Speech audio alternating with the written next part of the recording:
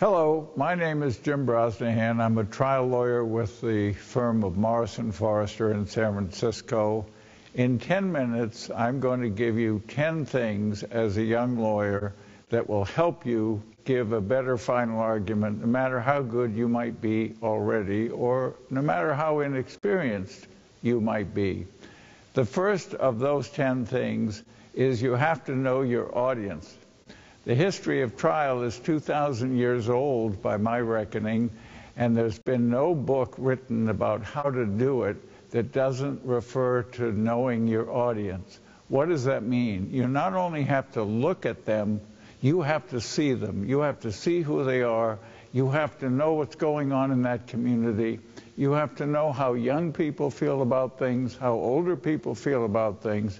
You have to know your audience. Why? Because your final argument has to be adapted to them. I've seen many examples of the reverse in courtrooms over the years, and you just have to know your audience. You have to know who you're talking to. So that's number one. Number two, you have to retain your credibility, and that's harder than it sounds like. You've got credibility starting with the judge and with the jury. It's very tempting in the middle of the trial. I think I've had perhaps 150 trials. It's very tempting suddenly to react, to respond, and before you know it, you've said something that doesn't sound very good, and there's a little nick in your credibility. By the time you get to the end of the trial, that jury has to see you as a teacher, as a responsible person. There are examples, many perhaps, where you have to fight very hard during the trial. But retaining your credibility is number two. It will help a lot in delivery of the final argument. Number three, what is it the jury is going to do?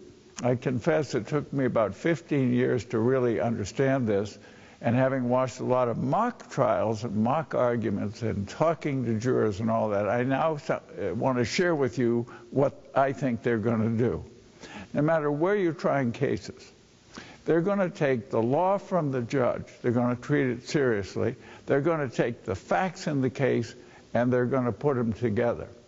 If you have 12 people in a criminal case, or even 8 people in a civil case, that is collective intelligence. They are very smart.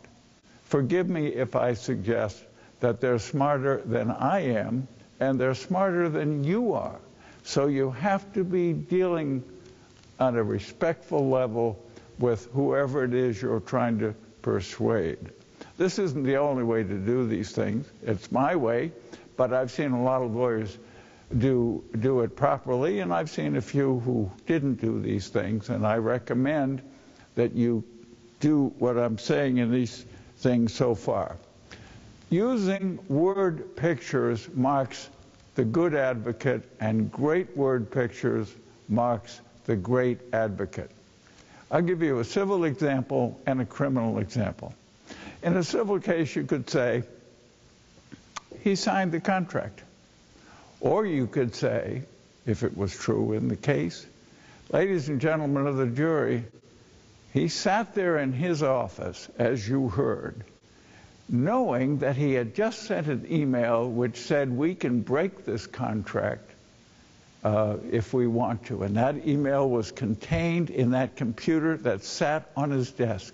Knowing that he said that, he took that pen in his hand, looked down at the contract, and signed it with all of the promises contained therein.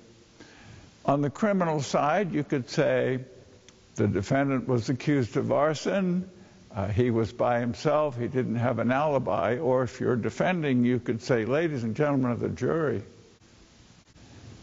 he was prepared to take his new friend to Monterey for a dancing festival. He was excited about it. That was the evidence. He was looking forward to it. He went home. He went to sleep. He was by himself. As are, as you heard, 30% of Americans are by themselves. The prosecution says he doesn't have an alibi. You mean every single person in America every night has to get somebody to be with them so they have an alibi if they happen to be in Modesto?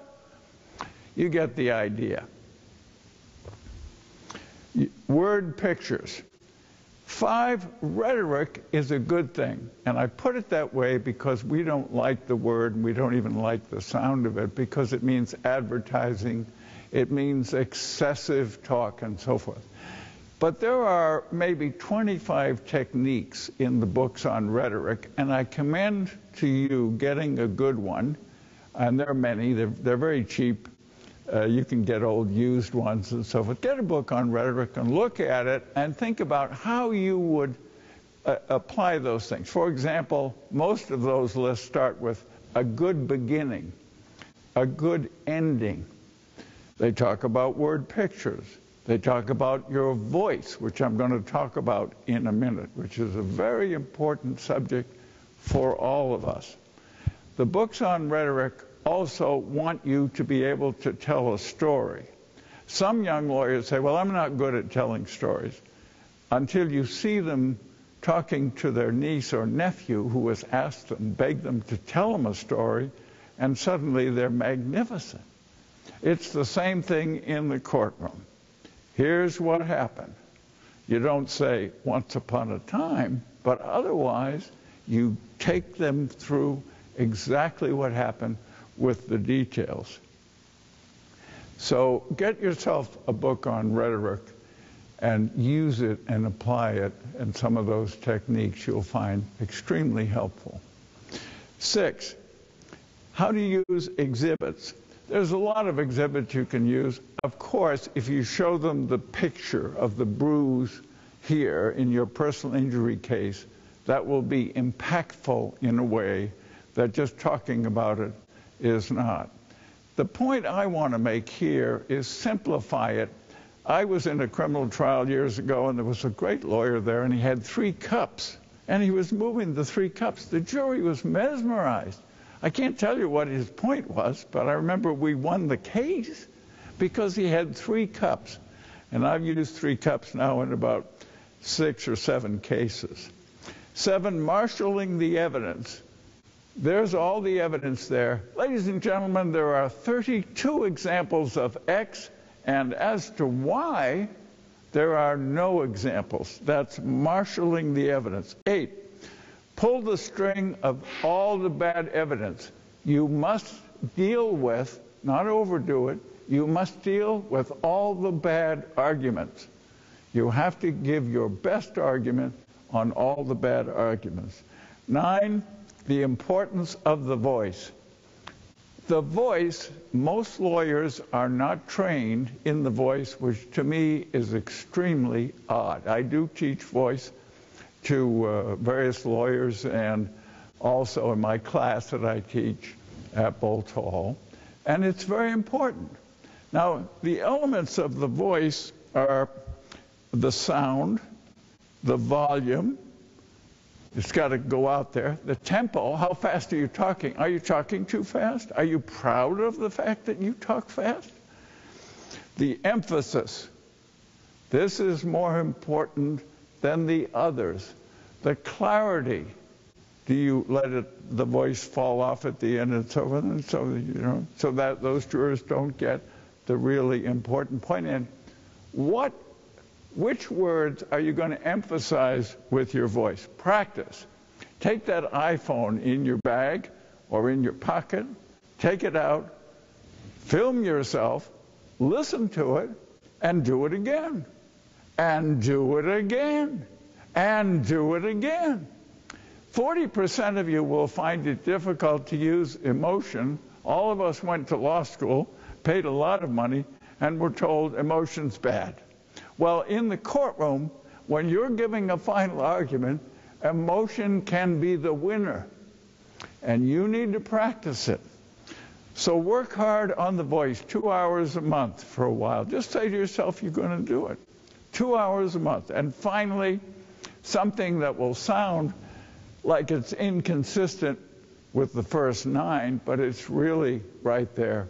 You always have to be yourself. You can have a style, It might be very different than mine. It might be very different than other lawyers. But you have to be yourself. So be a collector of arguments that you find from other lawyers. Thank you very much.